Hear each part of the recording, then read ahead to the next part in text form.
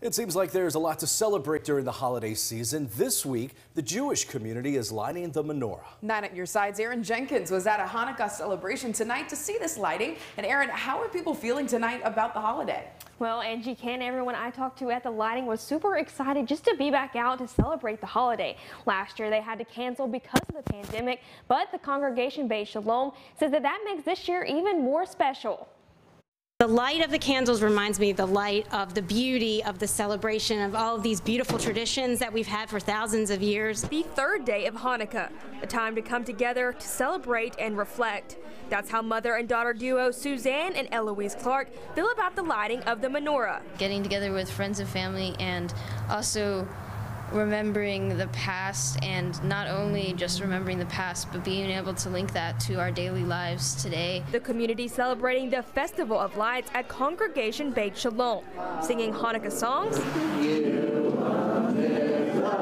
eating potato latkes, learning lessons of their ancestors, other cultures also bring, and of course, lighting the menorah. Each night, families get together, communities get together.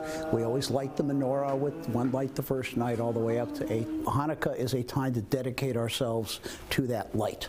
The candles on the menorah are a symbol of the victory that the Maccabees won against the Greek army. Local leaders, including Mayor P.J. Connolly, participating in tonight's festivities, lighting one of the 3 candles. We've got a very diverse community here in Greenville, and we have many religions, and I think it's very important for us to be able to honor Hanukkah as it started this last week. It's great to be able to see people from all religions come out here and be able to support our Jewish brothers and sisters. After a year off because of COVID, Rabbi Harley Kars-Wagman was excited to see all the people who came out. It is amazing to get together and see people face to face. Not only is Hanukkah a time to remember the past, but also to do acts of kindness, acts of charity, of giving, and also activism, and also just doing nice things for other people.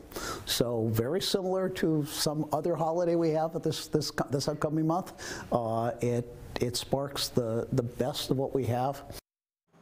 The Hanukkah holiday will run until this upcoming Sunday. Rabbi Harley says they'll finish off celebrating by lighting the remaining 5 candles of the menorah.